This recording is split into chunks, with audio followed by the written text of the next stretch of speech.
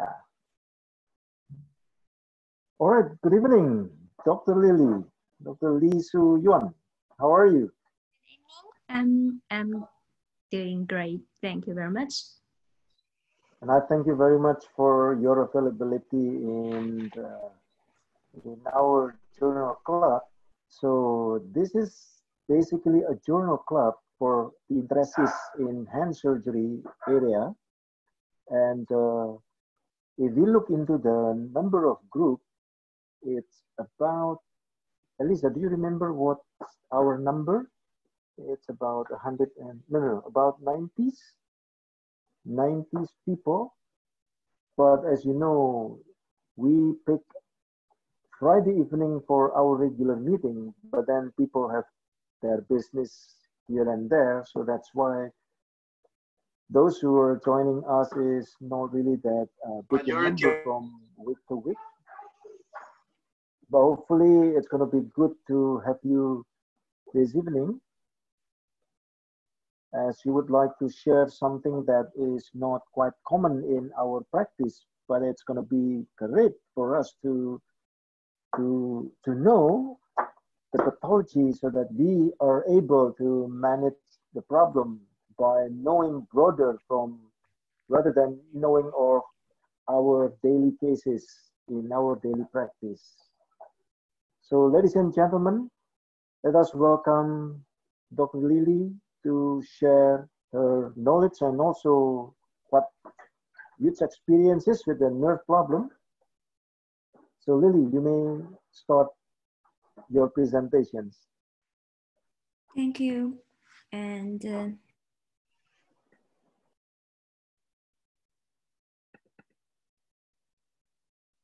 can everybody see my screen? Yes, it's nice. Okay, good evening, ladies and gentlemen. I'm very glad to have this chance. I'm very grateful also to have invitation from Dr. Teddy. And today I'm going to talk about Parsonage-Turner syndrome, which is a relatively rare nerve condition for hand surgery. And I'm Dr. Xue Yuan Li, and I'm from China. And my hospital is Ningbo number 6 hospital. And our hand surgery department was relatively big, and we have actually close to 60 excellent hand surgeons in my department. And our department now start to divide into two subgroup. And my group is doing more nerve, and the other group, they are doing joints and arthroscopy. And the third group, they are doing trauma and micro and most of the perforator flaps. So nerve right now was the most interesting thing for me. And today I will present the Parsonage-Turner syndrome, which is very, very interesting. And today we are going to focus on the diagnosis and differentiation. Actually, Parsonage-Turner syndrome was first described in 1887, but it got its name in 1949 when Parsonage and Turner, they described a large series of cases, and we call this symptom PTS. At that time, people think it's a very rare disease, and this disease presents with neuralgic amyotrophy, which means an acute pain and followed by weakness and muscle atrophy. And of course, at that time, people think the incidence is very low, which is 2 to 3 per 100,000 people. And male is more than female. And actually, except for the Parsonage-Turner syndrome, this nerve condition also have many other names, such as brachial plexus neuritis, and neuralgic amyotrophy, and Parsonage-Turner syndrome. Now we can divide this nerve condition into two groups. One is the idiopathic group, and the other group is hereditary group. In 1949, when Parsonage and Turner report those cases were mainly involved the shoulder girdle muscle. You can see very severe muscle atrophy over the involved muscle. But now we find there are more and more other types of the Parsonage-Turner syndrome, which include sometimes only radial nerve, the PIN, the AIN, and so on. Any part of the brachial plexus can be involved. Although the etiology of this disease is still unknown, but there are many relative factors, such as infection, such as surgery in anesthesia, and some patients just complain of the symptom appear after a stressful exercise. Common involved in nerves, including the upper trunk or the lower trunk or any other nerves of the brachial plexus. But it's different for a neurologist and a hand surgeon because for a neurologist, they will see more patients involve the upper trunk of the brachial plexus, such as the suprascapular nerve, axillary nerve, muscular cutaneous nerve, long thoracic nerve. But for hand surgeon, we will see more patients involved the posterior interosseous nerve, AIN, spinal accessory nerve, ulnar, radial, and median nerve. Today we are going to focus our topic on the idiopathic neuralgic amyotrophy. While the clinical diagnosis criteria for this disease, including acute onset, sometimes might be subacute, and initial pain with numerical rating scale. Usually this pain will last for 10 days to 20 days. And multifocal distribution mainly in the upper brachial plexus. Because this criteria was made by the neurologist, not by hand surgeon.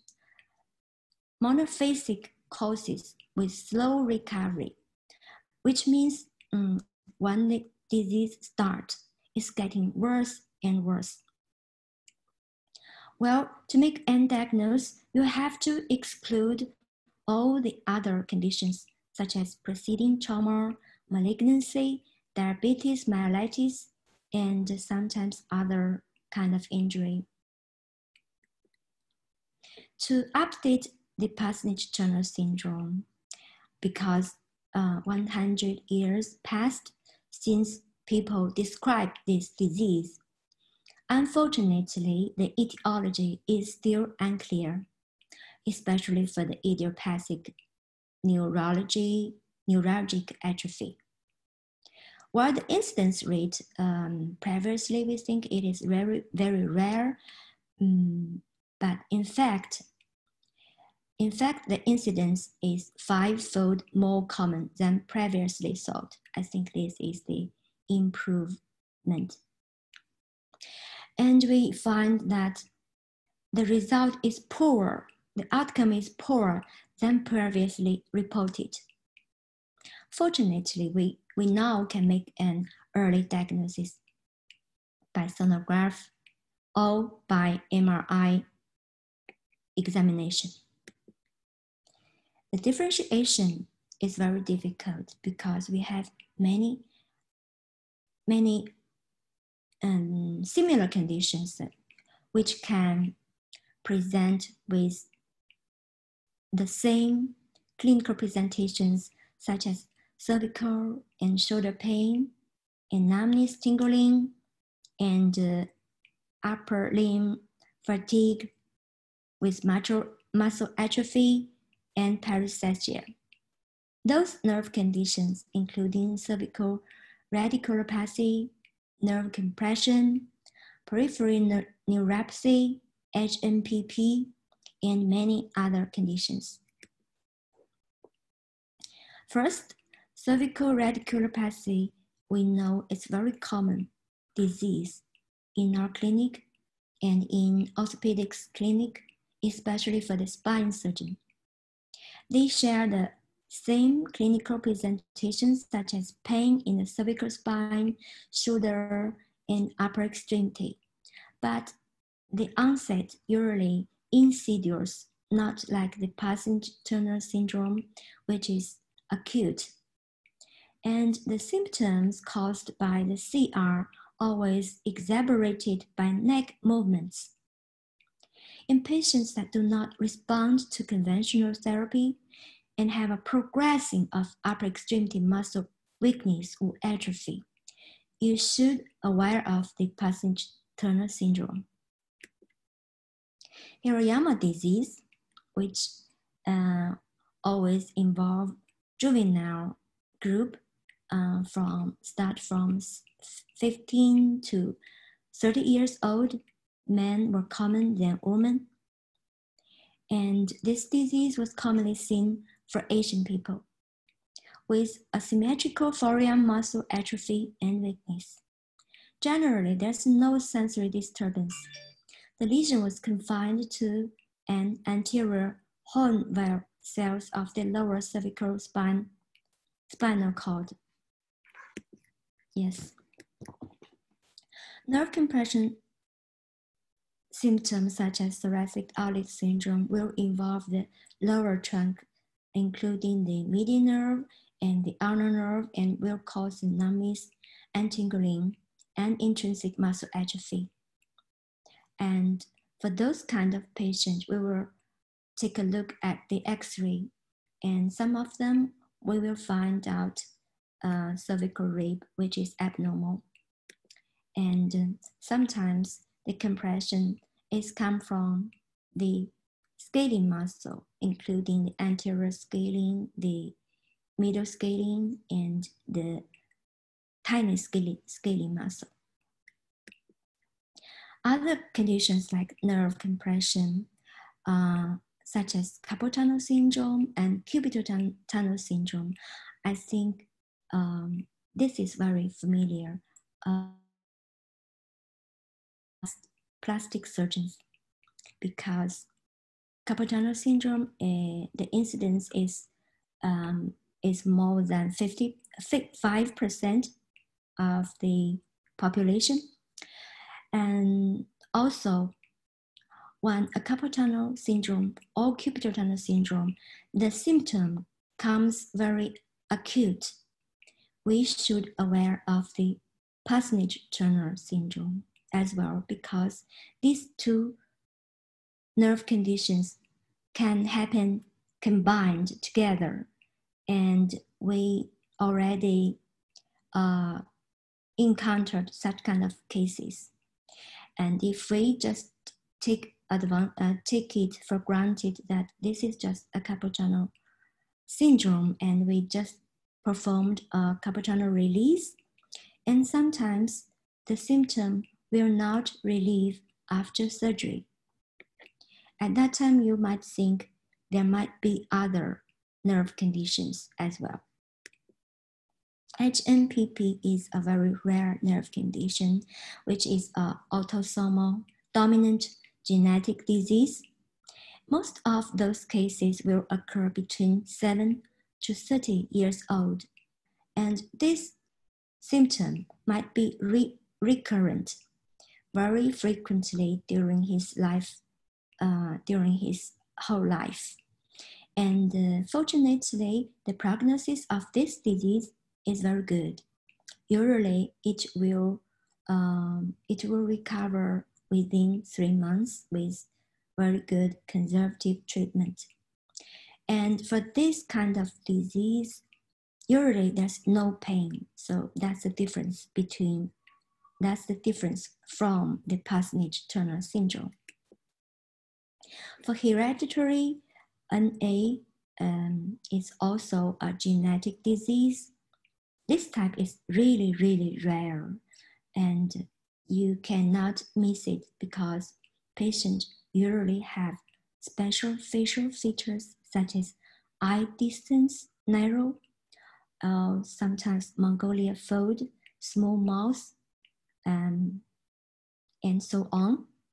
Unfortunately, this kind of nerve condition have a very bad prognosis.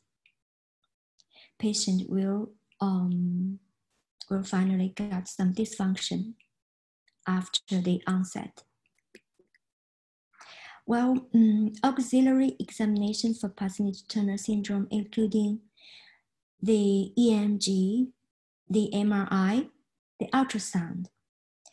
The EMG is very helpful for those cases with nerve damage. But for the very early stage of the disease, such as less than 3 weeks disease, the EMG cannot give us the evidence because we have to wait until 3 weeks to get an accurate diagnosis by the EMG. But the MRI and ultrasound, on the other hand, can help us a lot for early diagnosis. MRI can show, especially for the brachial plexus, the nerve roots, the morphological changes. Usually we will find some swelling and sometimes T2 signal intensity of the involved nerves, sometimes the upper trunk, sometimes for the suprascapular nerve. And I have to say, ultrasound is more convenient, more cheap, and it's very good tool for us to diagnose, especially for those distal nerves like radial nerve, median nerve, and ulnar nerve.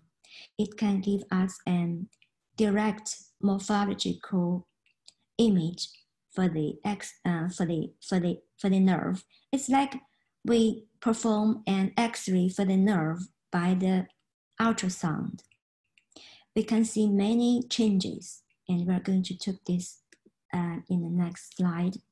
Actually, we have 4 types of sonographic abnormalities, which we describe it in the INA, which is idiopathic neuralgic atrophy. First, we can find out swelling without constriction, and we can find swelling with incomplete constriction, or swelling with complete constriction, or rotationary phenomenon over the nerve. When the nerve have a complete constriction, we also call this phenomenon hourglass change. We can show this change in other slides. And I'm going to talk about several of my clinical case and how we diagnose it, how we treat it. This is our first case, which is a 53 years old male patient who is a carpenter. He presents to me with left upper limb pain for 2 months and weakness for 2 weeks. 2 months ago, patient complaint of sharp pain appeared in left upper arm and forearm. And after the pain, patient feels weakness, and the muscle atrophy happened very soon. We can see from this picture, patient cannot make an extension of the wrist and finger, and we can see very obvious muscle atrophy over the forearm. Lily, would you slideshow? You're out of slideshow. Yeah, the play button on top. Right. Yeah, okay. I Okay. think I can do this. Okay. Yes, from this picture we can see patient also have the ulnar nerve injury, and patient complain of numbness, tingling of the ring and small finger, and we can see a little bit of intrinsic muscle atrophy. And we also checked the upper trunk, the elbow strength, and the shoulder strength. We can find a little bit, just a little bit weakness over the shoulder and elbow. And the grip strength is very weak.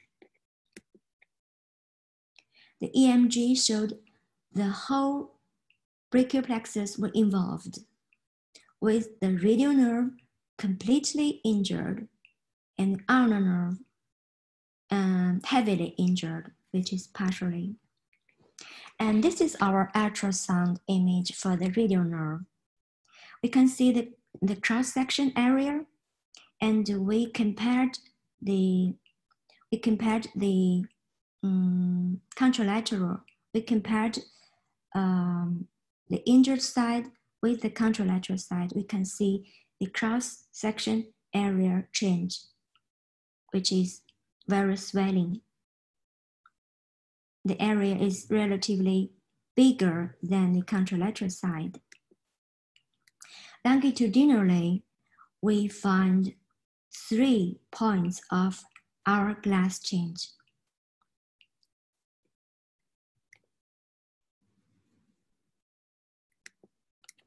And for the ulnar nerve, we also checked by ultrasound, but we only find the swelling change. There's no obvious constriction or obvious hourglass change. So we leave the ulnar nerve. We didn't do anything for the ulnar nerve except conservative treatment. But we performed a nerve exploration for the radial nerve, and we find 3 points of hourglass change, just like the ultrasound showed us, which is very correct, very accurate. And we think, and besides the hourglass change, we also find the nerve, the whole nerve changed. It's like a glass change. So we dissect the lesion, the nerve lesion, and we performed neurolysis, and as well as the nerve graft. Unfortunately, for this case, we followed up for 1 year, and the outcome is not satisfactory. We can see the ulnar nerve, there's no recovery at all, with very obvious intrinsic muscle atrophy, and the numbness still. And the radial nerve only partially recovered with the wrist extension.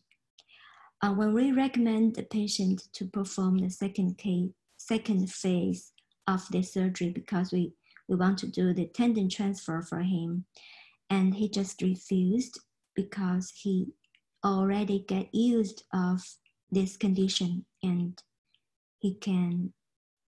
he already went back his job for carpenter, and this is hardly to explain. This is our second case, very interesting also. Patient complained right shoulder abduction weakness and muscle atrophy for the whole year. For the whole year, he visited spine surgeon and neurologist and hand surgeon at last.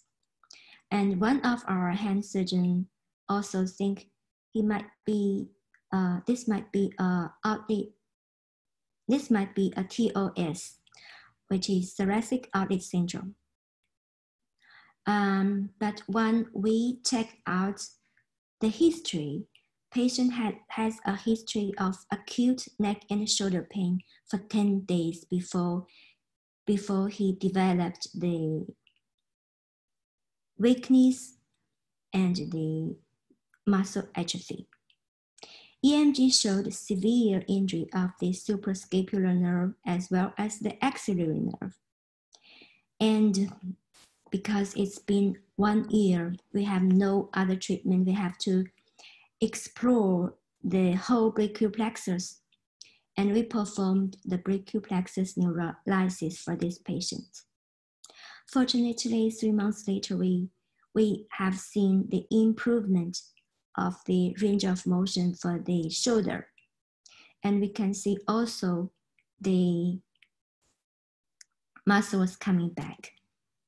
5 months later, patient gained full range of motion for the shoulder. The third case is also very interesting. The patient complained finger job for 4 weeks, and she is a new mother. She had a 4-month baby, and she also complained extremely pain before his weakness of the extension. Because patient come to see us very early, only 4 weeks, so we still have our hope that she can recover by herself, because we are giving her our conservative treatment. But the conservative treatment didn't show any improvement in 2 weeks. So we checked his radial nerve, and we find out there are constriction, and there are also vasoconstriction, which might be hourglass change. So we decide not to wait longer, and we performed the nerve exploration, and we find out there are actually two points of hourglass change. Because the first case gave us a lesson that nerve graft was not so, the result of the nerve graft is not so satisfactory. So this time we didn't do a nerve graft. We just resect the nerve lesion site, and we repaired it directly. We have 2 sites, and the other constriction, we just performed a release. 3 months later, patient got a quick recovery for the finger extension, and in 4 months, she gained full range of motion for 1 to 5 fingers. And this is the last patient. I want to say that at the very early stage, which means within 1 month for the onset, if you didn't find any constriction, if you didn't find any sign of hourglass change, you can just perform the conservative treatment. For many of our patients, will get improvement in very short period. For this patient, he showed up in our clinic, complained of the weakness of his shoulder abduction for 1 month. And we checked the MRI, and we see only a little bit swelling over the brachial plexus. So we performed only the conservative treatment, which including steroid treatment, and sometimes we also give him some of our traditional herbs. And you have to check any reason for this. Sometimes patient got this symptom after a flu, so you might have to use some antivirus treatment.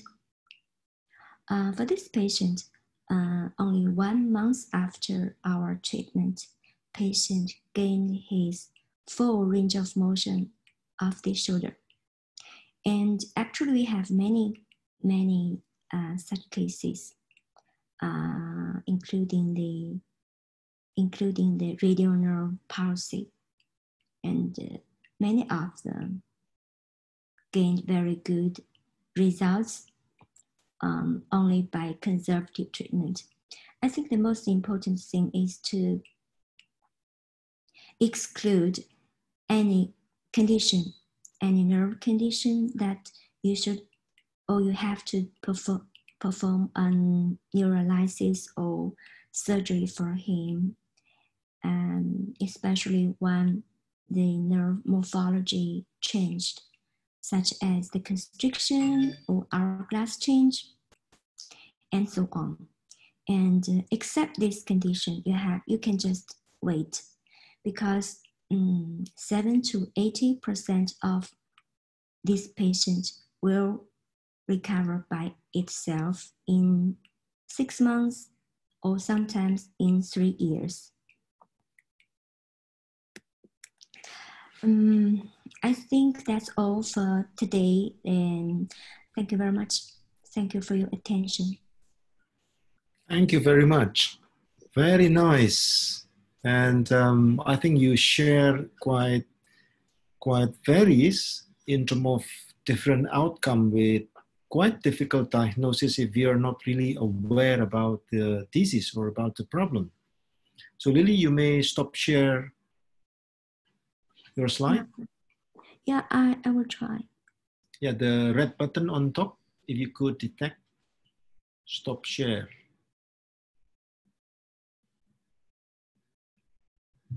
On top, the red button. Oh yeah, I found it. Right. Okay. Got it. Yeah, thank you. Well, ladies and gentlemen, colleagues, just to let you know that Dr. Xue Yuan Li had her fellowship in Kleinert Institute. Was that Lily? Yes. Right. Guess it was for 2 years. Oh, for me, only 1 year.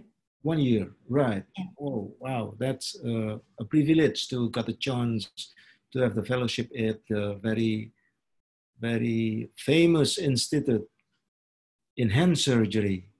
And Dr. Lily is actually spending time in the United States, so that we are very grateful to have her English, which for many got quite some problems with the new people from China to speak in English. So you speak very well, so that it's very clear. And you also speak quite slow, so that people could follow and join your explanation. Thank you, because I think today we have plenty of time, so I try to slow down. Yeah, I asked you to do that. That's good. Yeah, all right, so my previous slides was very, very big, and we have many cases inside. But I think, and I'm not sure we have how many times we have. So, so I can slow down, and I think it's better. Yeah, much better. All right, so if any of you, friends, colleagues, who have questions, you may just let me know, so that you may activate the raise hand button, or you may type if you don't like to direct. Yeah, we have here, yes, Dr. Eliza. Yeah. Oh, Nyoman, do you want to ask something? Yes, okay. So Lily, Dr. Nyoman is from Bali. Hi, Dr. Lily. Yeah. Thank you for the great presentation. You're welcome. Yeah. I just want to ask you one question. When you resect the nerve, yeah, when you find the hourglass deformity on the nerve, and you resect it, yeah, and without graft, how you mobilize the nerve, whether you mobilize proximally and distally, or you change the track of the nerve, or just directly suturing it, repairing it. You know, because we are talking about the radial nerve, because that case it's a radial nerve, and when you explore the radial nerve, especially when your elbow was flexed, it's really like very loose. Very loose. Yeah, we have plenty of the, you know, we can just, because we resect 2 segments, and we can still make the repair without tension. But of course, we need an immobilization of the elbow. Yeah. At least 4 weeks. 4 weeks. Okay. Yeah. Okay. And any other electrophysiologic treatment that you give to the patient? Nerve stimulation like that after surgery? Of course, stimulation, yeah. Because it's a full transaction. Yeah. Right. Okay, thank you. Thank you so much, Dr. Lily. Thank you, Dr. Nyoman. Yeah. Well, Lily, if I am not mistaken, when you describe about the excisions of that hourglass deformity with quite certain length, you mentioned that you perform grafting. And in fact, in your explanations responding to Dr. Nyoman's questions, it's a direct coaptation. It's without graft. Which one is correct? I may be wrong in taking your explanations at your presentations, during your presentations. You know, that's different way we treat the hourglass change. According to the literature, there are many ways you can treat it. There are many authors still prefer doing the nerve graft, and there are authors they will prefer not doing anything, just neurolysis. Even the hourglass happened, and of course there are more doctors that they will prefer doing the direct dissection and direct repair. Right. So in the hourglass, in some of the slides that you presented, the hourglass came like 2 friction. In that case, you do not need to spare the cable or the cables or the nerve in between the 2 constrictions. You just excise it in proximal and the distal part of the 2 constriction. For the first case, we dissect 5 centimeters. Right. Dissect all the nerve lesion, including a little part of like normal part. So if too short, we can make a direct repair. So we have to do the nerve graft. I see. All right. Yeah. So, Elisa, do you want to ask something? Dr. Elisa? Yes, doctor. Hello. I'm actually gonna ask something about a very basic questions that how to divine actually the diagnosis between the history from the patient, that if the patient, it is actually PTS is a subacute or acute onset. So how do we know that it is the brachial plexus injury is actually a PTS from the pain or the severity of the pain? Because I read that most of it, they have the initial pain that greater than FAS 7 or something like that. Yes. So you want to differentiate from the brachial plexus injury and Pasnage-Turner syndrome. Am I right? Yes, exactly. So I'm just to make sure that if the brachial plexus injury is actually a PTS, so how do we differentiate so we're not gonna make the patients any longer and get a and we misdiagnose with the patient. I think brachial plexus injury always caused by when very obvious trauma, very heavy trauma, very, it's like but Parsonage-Turner syndrome is just like you wake up with an extremely pain. There's nothing happened. Sometimes they complain that I got a flu before this symptom. And sometimes they said, I just did some like physical exercise and nothing more. So injury, there's no very, very severe injury for the Parsonage-Turner syndrome. And for the brachial plexus injury, there's always a very severe injury like motorcycle crash, something like that, very dramatically. Or sometimes with shoulder dislocation. Yeah, I think relatively easy. Right, thank you. Thank you very much. It's a very great explanation. Thank you. You're welcome. Okay, thank you. We have a cat want to sing a song. No, sorry. Well, we have sorry, a question. doctor. That's a problem, not problem. We have a question from Dr. Switi Pribadi. Will surgery, the neurolysis, still be helpful in patient after years of onset, meaning the chronic stage? Yes, actually, recently, more and more literatures agree that surgery plays a great role in treating Parsonage-Turner syndrome because in many neurologists' points of view, this kind of disease should belong to them because conservative treatment, they think conservative treatment is enough for Parsonage-Turner syndrome.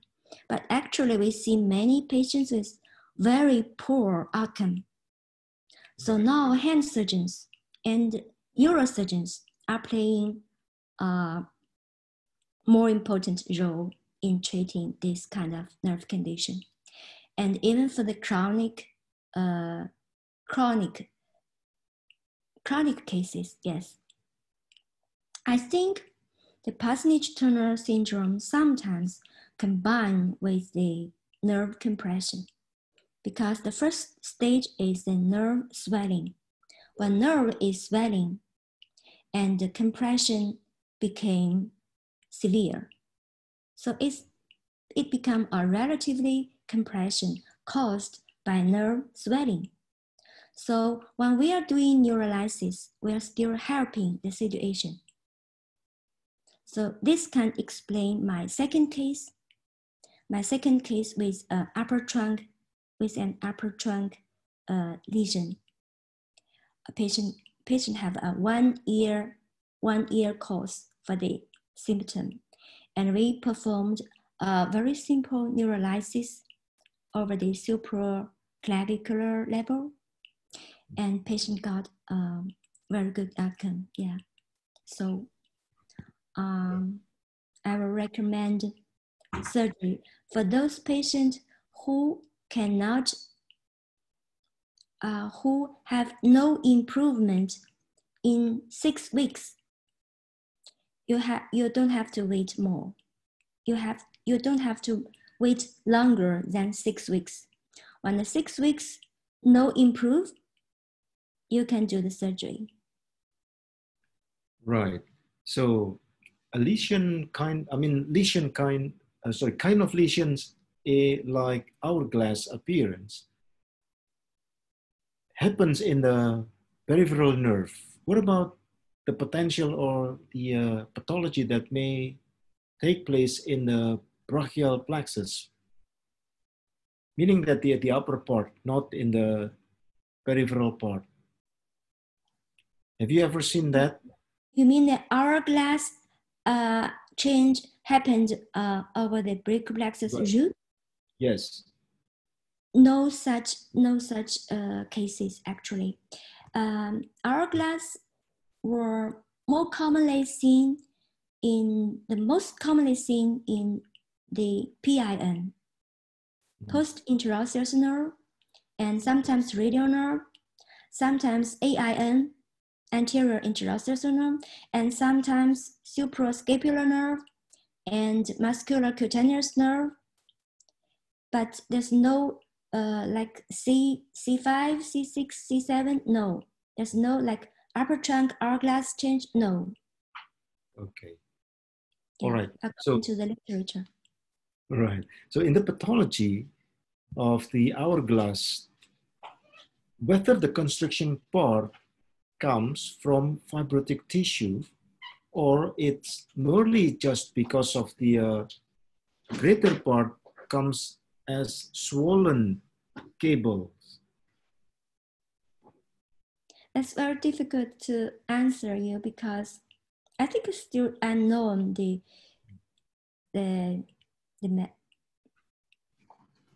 no, I cannot answer you this question. I think swelling is the first stage and something happened. It's like a twisting or with the range of motion. When you're doing a lot of range of motion, the radial nerve was twisted, you know, and kind of just guess. It's a guess.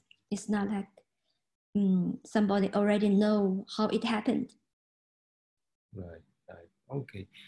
And you mentioned also that in this area of INA, there are hereditary cases and also cases that comes from idiopathic root. So with the hereditary cases, have you got some, pedigree or family history that you could track? Yes. You can find a family history. Yes, and the patients show to you they are very young. Sometimes they're children. So, and they have like their face features totally different than the normal person, and it's really, really rare condition. And I think you might not like confused yourself because they are totally different. The hereditary and the idiopathic, they're totally different. And the hereditary type is really, really rare. So just to make sure that this PTS is mostly idiopathic and come from hereditary problem, right? Okay. And the incidence rate is actually 1 person per 1,000. So it's not actually rare. It's not rare because in 3 years in my clinic, I have seen more than 40 cases. Right. More than 40 cases. 40, so, yeah? Wow. Yeah, it's surprisingly high. Okay. Have you made your publications with this PTS? I'm writing. I'm still writing. You still owe me to write papers on the use of the tumor cell. I'm trying. I'm trying to apply a project. Yeah, I'm doing this. Right. Okay. Do we have any other questions? Just for you to know, friends, that the group in Ningbo, and especially with the subgroup led by Dr. Lily, applies the tumescent injections for some type of her surgery. And she did also quite numbers of congenital anomaly cases without tourniquet as well. And she performed the brachial plexus work also with these tumescent injections. And how do you find it so far? Did you encounter any like, big obstacles with your Tumesen technique? No, there's no complication at all. Great. So at the beginning, I remember you showed case like, with blue-like fingers after the surgery, but it reveals without anything, without any intervention. Yeah, it's just temporarily, yeah. All right. Well, thank you. Well, it's great that you shared a quite nice area, disease that we are not really familiar with this sharing. We have to be more aware in knowing the problem that PTS is something that needs quite prompt recognition and also prompt action. As you suggested, like, not more than 4 weeks or maybe 6 weeks. Yeah. 6 right. weeks.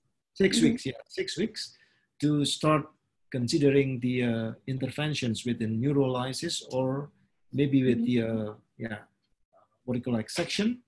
Depending on your examination, yeah. Right. The ultrasound is one of the good armamentarium for the diagnosis and also the MRI. Yeah. Okay, and in regards of EMG, it still have place to send the patients with EMG. Of course, yeah.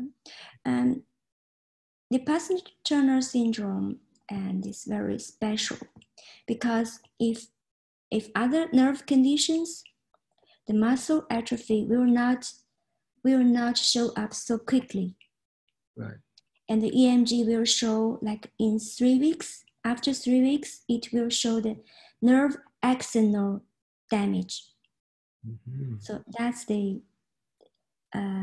point for EMG. But before 3 weeks, that's difficult for EMG to make an diagnosis. But we can use the ultrasound and the MRI. Oh, that's a good message. All right. Yeah, very important to recognize that. Okay, so friends, we are really grateful to have Dr. Xue Yuan to share with us this Parsonage-Turner syndrome, which is good for us to learn, and hopefully that you would not miss the case in making proper diagnosis. If you do not really do it by yourself, then you do also make a good referral of the patient so that the patient wouldn't get like, quite late intervention. And even, the poorer thing or poor for the patient if the assessment comes very late. And I believe orthopedic surgeon also in our country may not really aware about this PTS and less chance, to have our colleague general surgeons to have the ability to recognize the problem. So plastic surgeons may also got a referral with hand weakness, started with, very notorious history. We all perform the carpal tunnel syndrome.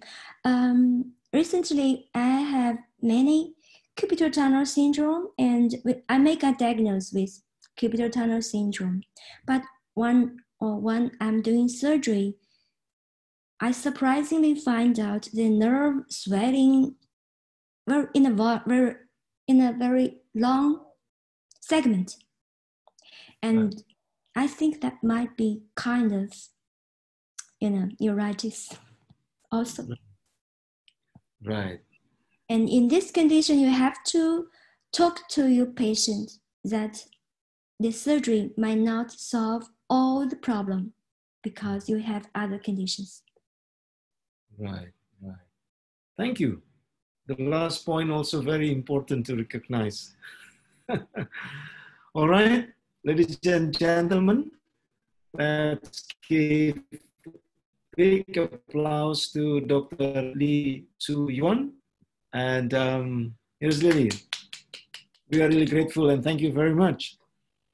By the way, I like the door. The That's door my book. behind you. Yeah, that's nice wooden material, nice wooden door. I don't know. It's just a door. Okay, friends, let's meet up again next week. And hopefully that if Dr. Lily got energy in her late evening, you are welcome to also join our journal club, Lily. And I got also kind of like, what do you call? Just send me the link, okay? Right. We got also quite senior hand surgeon from Dublin in Ireland.